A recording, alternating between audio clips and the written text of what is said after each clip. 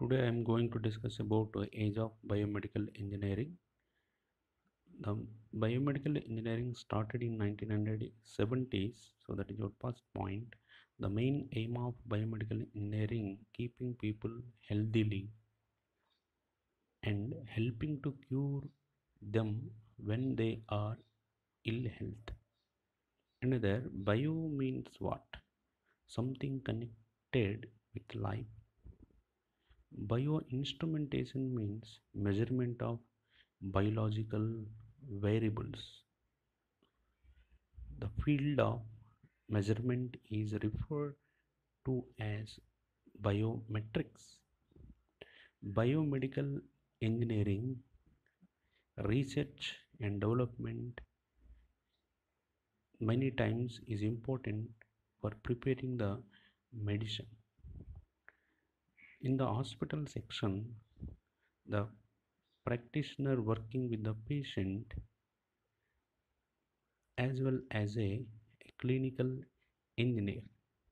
Now, in this case, the clinical engineering he will or she will providing the education and experience and responsibility and safely manage different kinds of electronic instruments with a medical device, how to operate and what kind of information it will be provided from that medical equipment. And finally, the engineer must be learn the doctor language.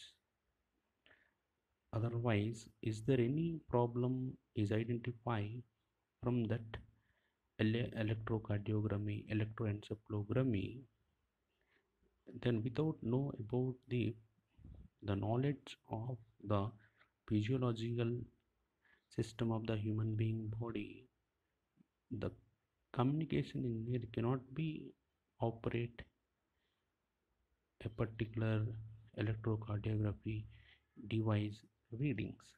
So that's why engineer must be learn the doctor language is very important in order to that the two disciplines can work effectively and together.